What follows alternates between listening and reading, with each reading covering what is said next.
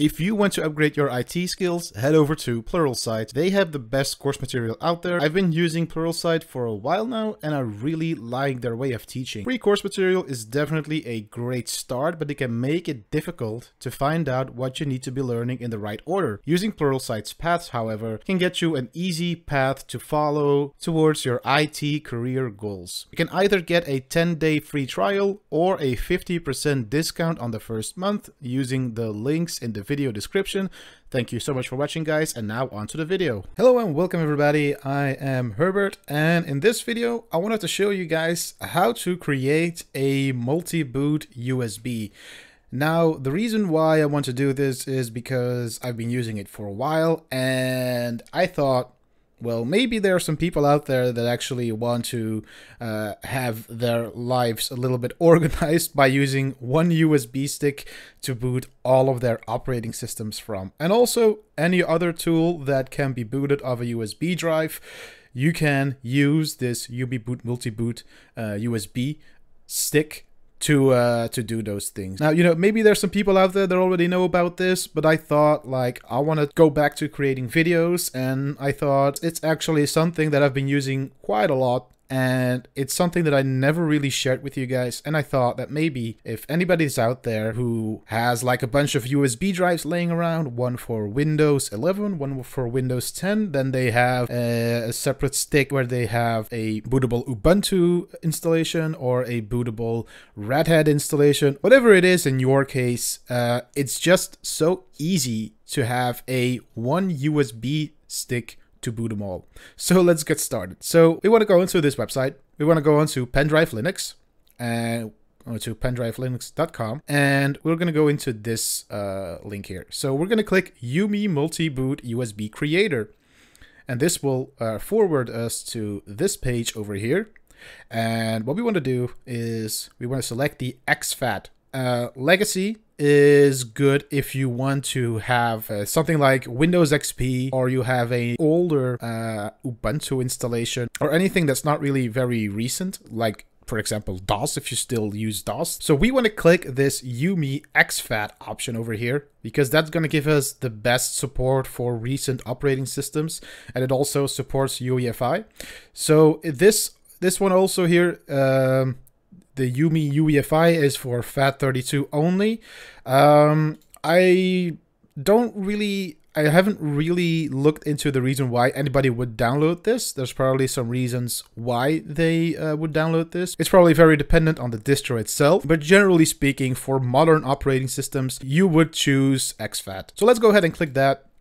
I'm gonna remove this little commercial over here, and then we're going to scroll down and we're going to click download YUMI. Now, for anybody out there who has a antivirus running on their system, you might want to be a little bit careful here, because if you click it, you see this app can't run on your PC. And the reason for that is, if I go into my antivirus here, I'll open up my Acronis Cyberprotect. This is like a this is, by the way, a very good piece of software over here, because it has like a built-in antivirus, and it also does your backups and stuff like that. But you know, I digress. We're gonna continue, or we're gonna go into our quarantine, and we'll see over here that just a minute ago it put this into quarantine. So what we want to do is we want to click restore to the original location, and you know, it's gonna be different for other antiviruses, but the reason for that is because it does this false positive because it thinks that it's going to change your master boot record. And of course, there are some viruses out there that do change your master boot record, and it makes it very, very hard to get rid of those viruses. So, you know, I'm not going to say that it's a bad thing, but it's definitely annoying, because YUMI is safe. It's safe to use. I've been using it for years and never had any issues with it. But you know, it's sort of a false positive where it says that, you know, oh, this program can change your master boot record, and I'm like, fine, you know, it has to, because it has to create a bootable USB drive. But anyway, let's go into our downloads folder here. And we'll see that, you know, the YUMI exFAT exe, I have it twice here, you know, just for demo purposes. We're going to just execute that. I'm going to click yes. And during the execution, you know, our antivirus might come complaining again. We'll see that in a minute. And so now, I didn't show you guys this, but I do have an empty USB drive over here, which is like 28 gigs. You know, it's actually a 32 gig drive, but you know how it goes with Windows. So we're going to select this drive, which is currently formatted in FAT32, and it's going to ask us, has not been prepared. You want YUMI to prepare and format it, and you click yes. So do take note, guys, that this is going to remove all the data from your USB stick. So if there's anything on there that you still need, you know, do your due diligence and copy it over to a separate drive or anything like that, just to make sure that you don't lose any of your data. So we're going to click install, and then we're going to, it's just a double check here, click yes again, and here we have it. So, oh, it's already coming complaining, like, oh, it's just trying to change your master boot record. And we're like, okay, that's fine. We do want to change it because, you know, we need to. There we go. And it's going to come complaining again. We're just going to trust it. Okay, continue. So this, you know, this might happen for you, or this might not happen for you. Some antiviruses are a little bit more sensitive to these kinds of things, and mine definitely is. So okay, we're just going to click OK here. We don't want to select the distribution to install. We don't want to really do that.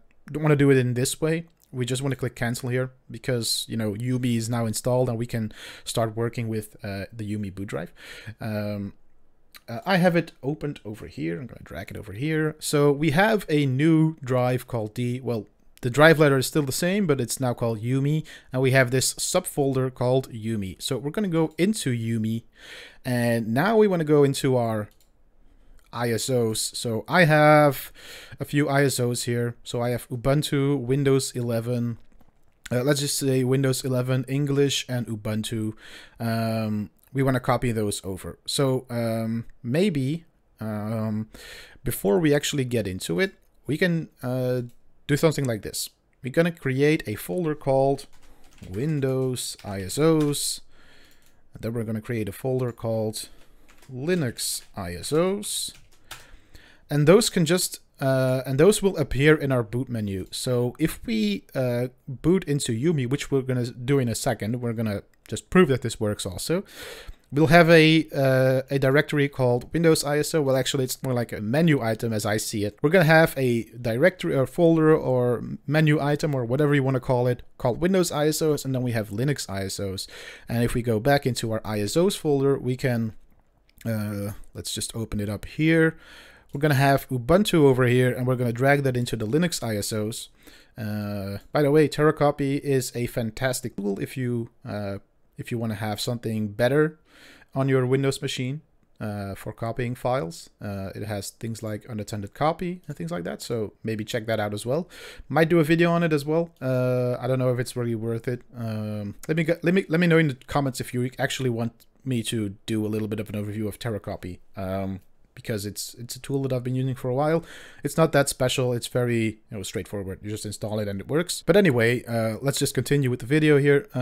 Windows 11 English International. I'm gonna copy that into the Windows ISOs, and now we play the waiting game. We just wait, and it's gonna take a while. So I'm gonna pause the video here, and we'll be back when everything is finished. Now everything has been copied. Let's go into the boot menu of our PC and let's boot off of the USB stick that we just created. Now we can see that the directories that we created, Windows ISOs and Linux ISOs, are both present here, and you'll see also that in those folders the correct ISOs are also present. Now what we'll do is we'll start off the Windows 11 just for testing purposes. I assure you that the Ubuntu ISO also works, but now let's just start Windows 11, and we'll see that Windows 11 starts just perfectly, and that's how you create a multi-boot USB drive. Thanks so much for watching, guys. If you liked the video, hit the like button, leave a comment down below, or subscribe if you want to see more of my videos, and I'll see you in the next one. Bye bye.